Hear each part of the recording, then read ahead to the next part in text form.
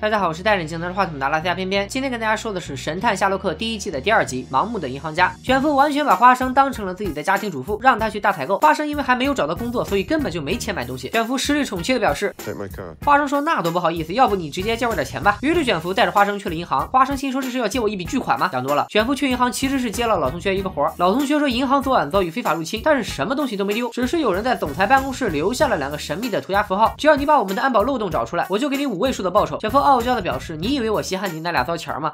He's kidding you, obviously. Shall I look after that for him? Thanks. 卷福从银行办公室的各个位置看向总裁办公室，发现其中一个办公室刚好能看到涂鸦符号。这间办公室是香港事务专员老范的。卷福清了清嗓子，凶手费劲潜入银行，却只留下2个涂鸦符号，必定是想给某人传达一个信息。而且这个人就在交易大厅工作，交易大厅里有很多柱子和屏幕，因此只有很少几个地方能看到涂鸦。再加上涂鸦是昨晚11点34分留下的，那时候还在工作的只有香港方面的业务，所以涂鸦就是留给老范看的。我们查到他的地址，顺藤摸瓜就能找到刘姓人。2人来到老范家楼下，发现他家里没人。一般侦探剧的男主擅闯民宅那都是标配。卷福通过门铃键刚换了新的，推测出老范楼上那家是刚搬过来的，于是按响门铃骗人家说自己就住他家楼下。小姐姐，能借用一下你家的阳台吗？卷福从楼上阳台跳进老范家后，发现老范居然已经死了。封闭的房间，尸体旁的手枪，花生和警方都认定老范死于自杀。卷福笑了，来，你给我表演个左撇子得扭曲成啥样才能在脑袋右边开枪自杀？探长说你凭啥说老范是左撇子？你稍等一下啊。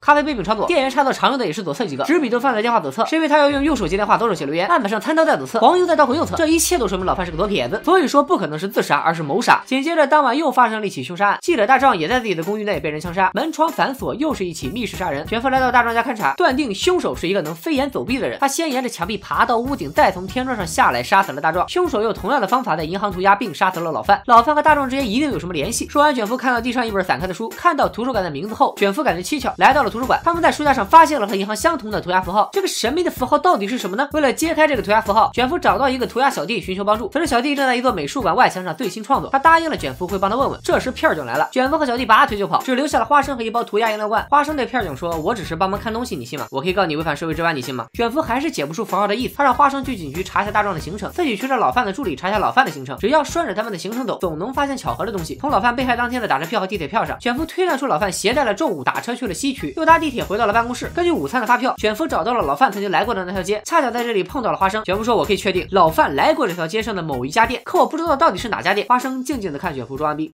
That shop over there. How could you tell? Look at his diary. He was here too. He wrote down the address. Huh.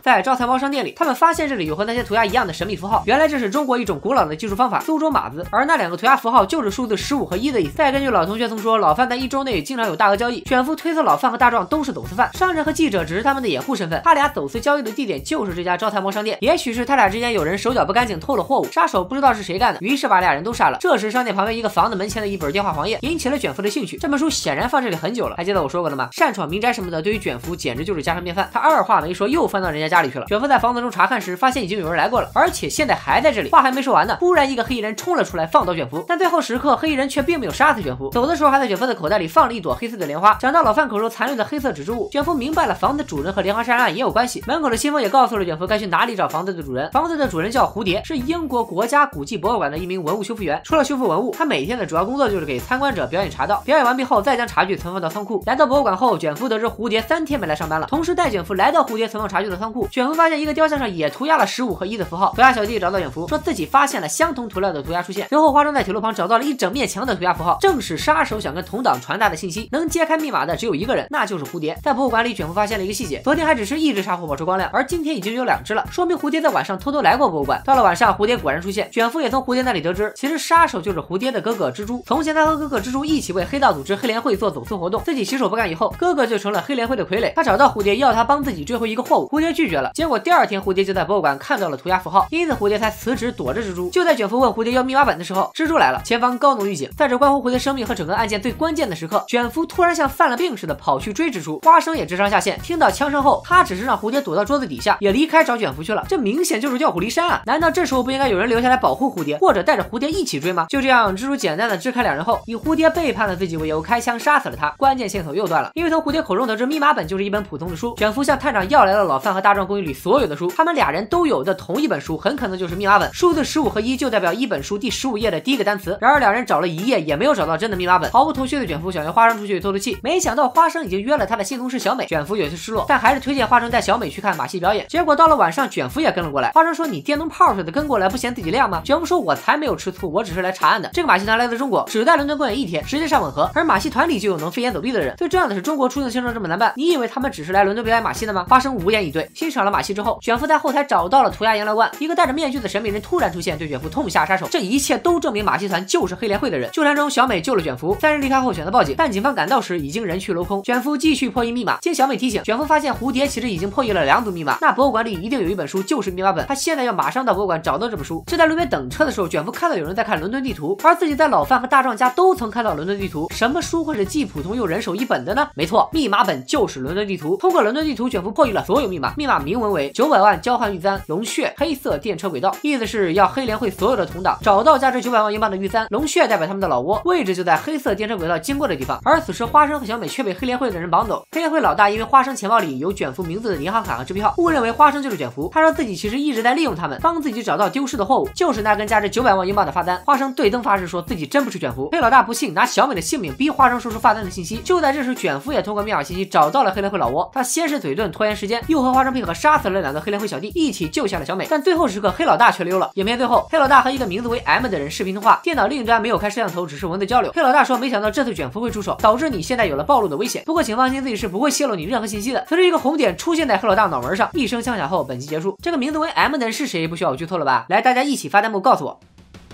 本期也致敬了柯南道尔的原著小说，但相比第1集少了许多。偏偏仅发现了以下几点：本期改编自原著《跳舞的小人》，原著中的神秘符号是一个个不同的跳舞小人，对应的是英文26个字母。本集中神秘符号被换成了中国古代苏杭一带的商人交易时常用的苏州码子。故事情节上更是大不相同。原著讲的是凶手因爱慕别人的妻子而杀人，本集换成了跨国走私案中有人偷东西被黑帮所杀。那最后法单到底在哪呢？卷福通过老范家的洗手液和老范助理所用手杖是一个牌子，且老范根本不是一个会用洗手液的人，推断出老范和助理有不正当关系，所以是老范偷了发单送给了助理。总的来说，这一集无论从精彩程度还是制作上来说，都比第1集相差很多，甚至在演绎推理部分都比第1集少了很多。而本集最大的看点，密室杀人和密码揭秘都处理的有些草率，2个密室杀人案都只是凶手从天窗或阳台跳下来杀人，这种技术难度卷福本人也做到了，硬靠这个推理出凶手一定是耍杂技的，有点牵强，根本没有演绎出密室杀人那种设计精巧、脑中突破天际的感觉。神秘符号在一开始充满了悬疑感，但这种根本不算加密的密码，只要一个伦敦唐人街的人就能解开。如果只是为了威胁老范和大壮交出货物，干嘛不直接抓起来严刑拷打一番呢？本期被观众吐槽最狠的还是中国元素的加入，可能编剧本想致敬一下中国文化，却只拿来了马戏、苏州码子这些浅薄的东西，甚至还把一副日本风格的古话说成是中国的。尤其是说中国出境签证什么难办，感觉编剧还活在上世纪，以为伦敦那么多华人都是偷渡过去的。网上也大多认为本集是整个系列里最一般的一集，希望下一集能让我们看到更多的精彩吧。哎，我也不知道能不能是下集了，